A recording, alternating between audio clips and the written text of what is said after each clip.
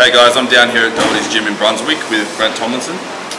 Here to bring you parts 4 and 5 of our 5-part instructional series. Today we're going to train both back and legs, one after the other, as separate training sessions, just to bring you guys the best way that I like to train back and legs, and Brent himself will be putting his own input in there as well, helping me along the way. So yeah, basically that's it. Let's get it done. Smash it, yeah. Right, first up we've got our pendlay rows. I like to start a back workout with a row. So basically we've got Brent here. What you do, that's right. You grab the bar at a width of how you usually perform a bench press. You reset it on the ground after the first rep, come up, squeeze the mid back and reset. Now, a lot of people can't really go too heavy on these because you'll jerk it and your back will come up. I want your back to stay as parallel to the floor as possible.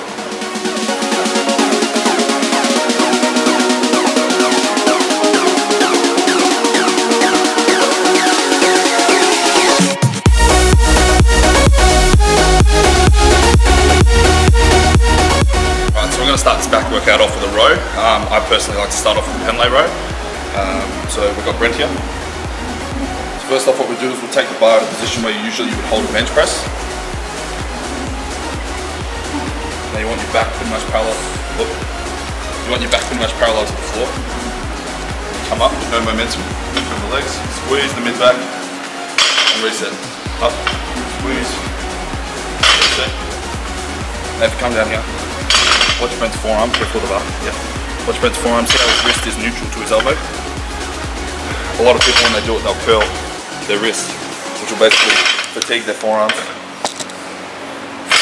long before the back workout is done.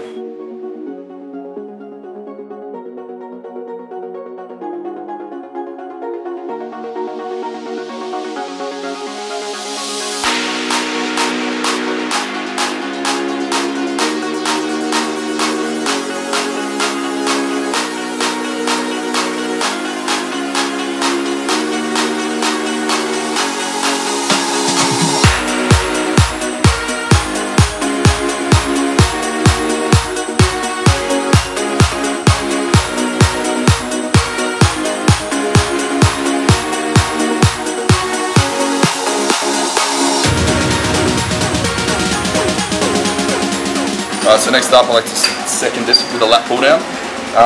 Very common exercise, it's very, very basic, but yeah, a lot of people get wrong. So what I like to do, I get directly under the axis where the cable rolls. Look up, puff my chest up, drive my elbows straight down, and the bar should be finishing at my collarbone. Down, squeeze, full stretch, contract, collarbone. So you should be able to get your lats and your rhomboids together as well in this movement.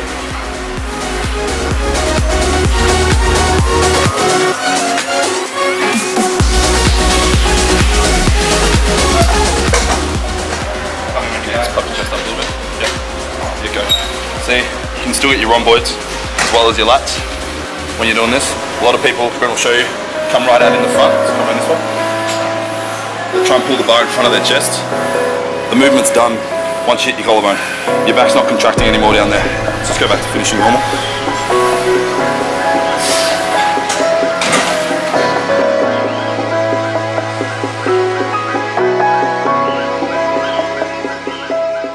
So usually followed by the wide grip lat pull down on the close grip.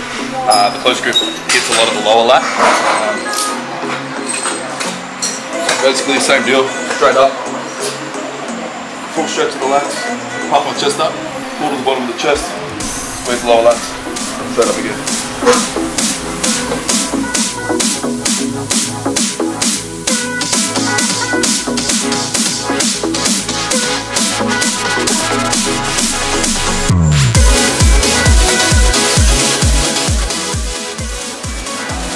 Really try and keep your elbows tight to your body, really squeeze the lower lats.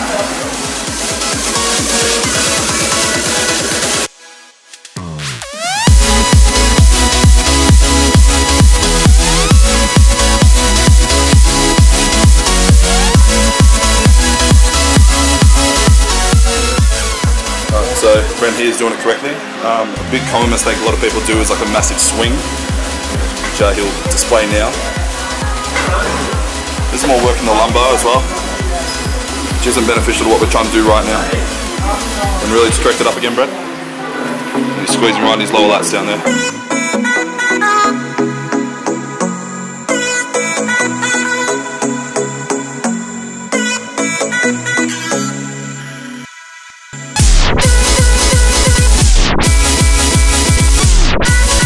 Alright, so next up we'll get our single arm low row on the machine.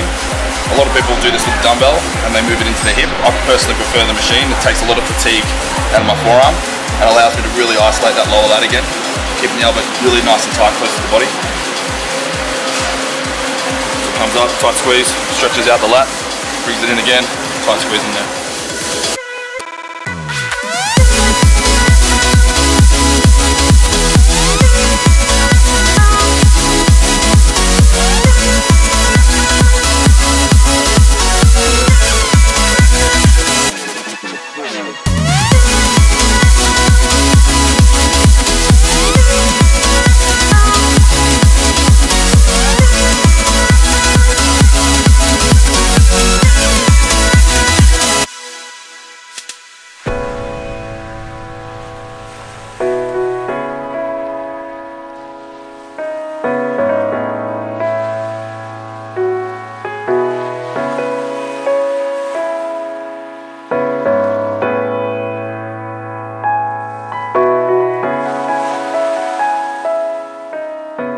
Next up we've got straight arm pull downs, standing with a rope variation.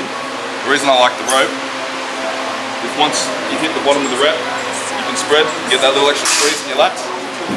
Down, get full stretch in the lats, go up slightly, big squeeze, down.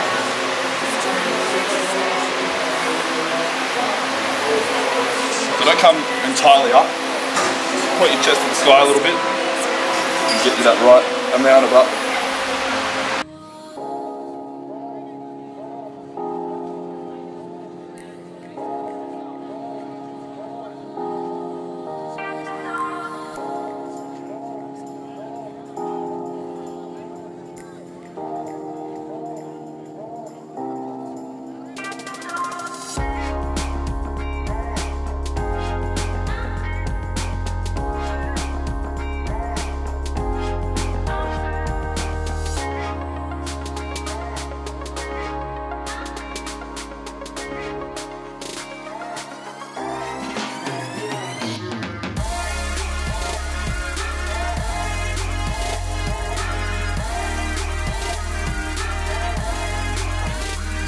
Alright, so I like to finish off with a superset for back, standing rope rows, I guess they're called.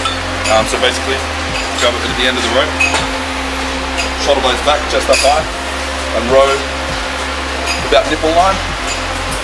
Squeeze your shoulder blades together, and keep your shoulder blades retracted the whole time. So if you're doing this, keep it retracted, squeeze. Pretty much all extend at the elbow, straighten up, squeeze. Try and have your thumbs facing each other at all times. That should be hitting your mid-back. Try and hold for a count of maybe two count contractions.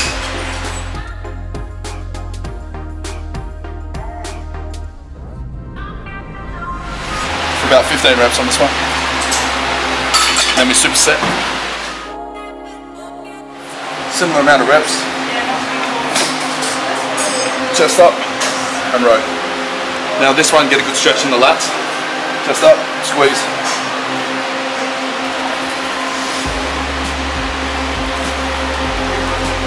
Now another important thing I didn't explain earlier in the rows, if you're curling your wrists on a movement, simply flare your elbows slightly more. So you want your wrist to be parallel with the shoulder, with the elbow. That way you're not fatiguing your forearms too easily, and you can get a lot further along in your back workout.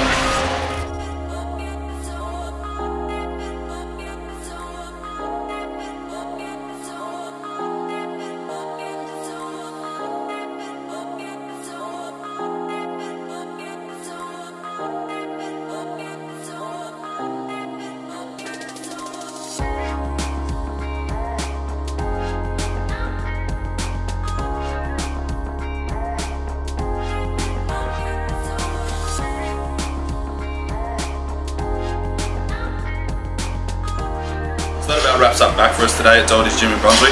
I hope you all learned a little something. A few of you may be wondering why I didn't perform deadlifts at the start or at the end of the workout.